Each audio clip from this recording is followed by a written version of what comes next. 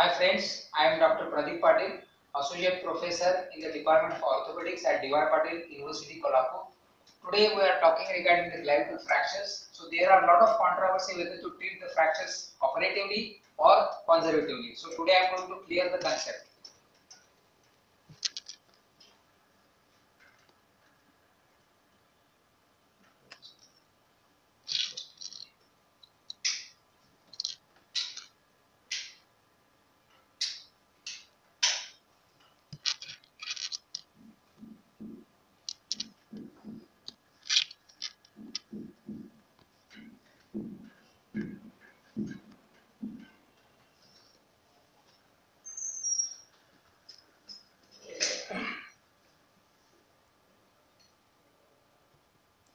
One year back, I have treated this patient, 30-year-old male with a clavicle fracture, with scapula fracture and rib fracture. This is called as a floating shoulder. He was treated conservatively by me. Recently, he visited me with this finding. He has a swelling in the supraclavicular region, but his main complaint was he was unable to perform the upper limb movement, upper limb workout. He has obvious drooping of the shoulder. When I investigated him in the form of X-ray, so this was his X-ray finding, which was showing non-union of the clavicle. His outcome would have been definitely better if I have fixed the fracture clavicle. We know all the clavicle fracture unites simply with cuff and collar, but union does not mean a good result. Symptomatic malunion and non-union are the main two issues of the conservative treatment. Malunited clavicle fracture changes the glenoid orientation, resulting in the scapular winging, and shortening of the clavicle leads to shortening of muscle, resulting in the weakness that changes the shoulder kinematics. If you review the literature, you will find there is slowly declining change regarding the conservative line of treatment. In 1960, Neer et al. Studied more than 2000 cases and presented the non-union rate is as low as 0.1%, and later Rowe et al. Seconded him by the non-union rate up to 0.8%. After this study, many decades, all the clavicle fractures were treated conservatively till in 1997, Hill et al.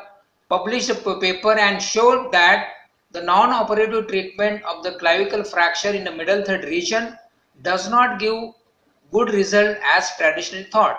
He found that non-union rate is up to 15% and more than 30 patients were having unsatisfactory result. Again, in a study of a meta-analysis of the cases collected from 1975 to 2005, it's a big study of non-operative, intramedullary and plate fixation of the displaced middle third clavicle fracture, which has shown the non-union rate is about 15%. In the randomized controlled trial, again the same finding has been confirmed. In a landmark study done by Thompson, he reviewed 100 cases of a non-union that was after conservative treatment of a middle third displaced clavicle fracture. He found that there is a strong association between shortening, complete displacement and comminution. So what are the indications for the surgery? If the displacement is more than 2 cm, if the shortening is more than 2 cm, if the fracture is open or impending compound fracture, or if the patient is having floating shoulder, that means a fracture of the glenoid of the scapula and the clavicle, and in cases of established symptomatic malunion as well as a non-union. So we have a very large variety of implants starting from K-wires, pins, screws, X-picks has been studied extensively in the past, but the commonly used implants are anatomical plates, thick pelvic reconstruction plates and titanium nails. So there are multiple studies in each group of the studies. In each modality there are certain advantages, there are certain disadvantages, but the nailing is better in stable fracture and as it is a biological, but the plates are much stable biomechanically and preferred in a very complex fracture. While considering intramedullary nailing, you should know the anatomy of the clavicle. The clavicle is S-shaped and its three different parts is having three different types of medullary canal. So it's not like a straight bone. Usually the entry is taken 1 cm lateral to the middle end of the clavicle, which is drilled and gradually widened. and adequate size titanium elastic nail passed in the proximal fragment, and under image intensifier and manually it is negotiated across the distal fragment, which is confirmed under image intensifier. Sometimes you have to use mini open reduction, or sometimes you have to go towel clips for that. Clavicle plates can be done in two ways. Usually the superior plates are preferred because these are biomechanically stable and the approach is familiar to many of us. But there are chances that the iatrogenic injury are much more common and hardware prominence is much more common as compared to anterior approach. In anterior approach, theoretically you can use longer screws. There is a less hardware prominence, there is a less chance of iatrogenic injury, but it is not biomechanically as stable as superior plates. And also the plate obscures the fracture on the X-ray findings. So usually done in a general anesthesia in supine position. Infiltration is given to minimize the bleeding. Skin incision is taken and deepened in the layer. The platysma muscle is carefully dissected and separated, and the supraclavicular nerves were preserved as far as possible. The fracture displacement, fracture anatomy is identified. The comminuted fragment are fixed with the Moen fragment with the help of K-wire, and the fracture reduced and the fractures are realigned. Bigger fragments can be lagged very effectively with the help of a mini fragment screw sets, or if the fragment is very small, instead of removing all the soft tissues, it is better to use suture to hold the fragment to major fragment. And the plate is fixed with the screw after checking its position whether it is placed accurately in both the views. I prefer to use simple screws because all the patients are young patients and they are having good bone quality. So while there are certain precautions should be taken while doing surgery. So classically the clavicle is divided into three zones, three parts: the green part, amber part, and red part. So in medial third, it's called as a red zone, where the vessels are directly posterior. So in such cases, when you are drilling from anterior to posterior, you should be very careful.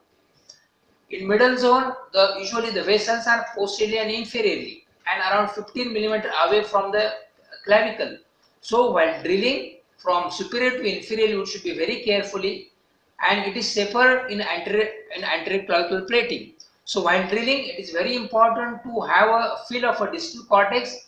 Sometimes, especially when you are using a locking screws, you may, if you are eccentric, you may hit only one cortex. In such cases, the chances of injury are high.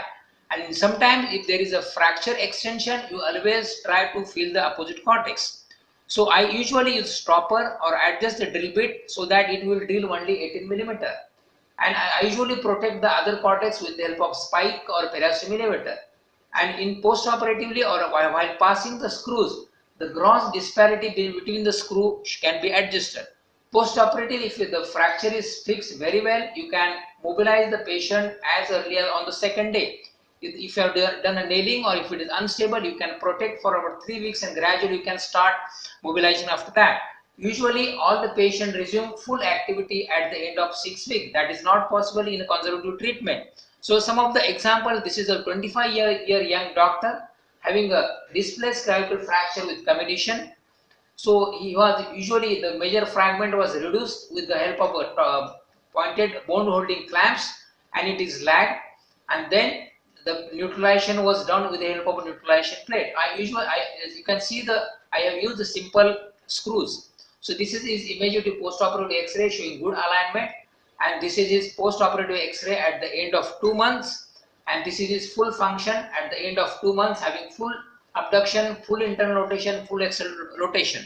So as a surgery, it has its own complications. The main complication is the implant irritation, or you can, in a thin patient, you can see the implant above the clavicle.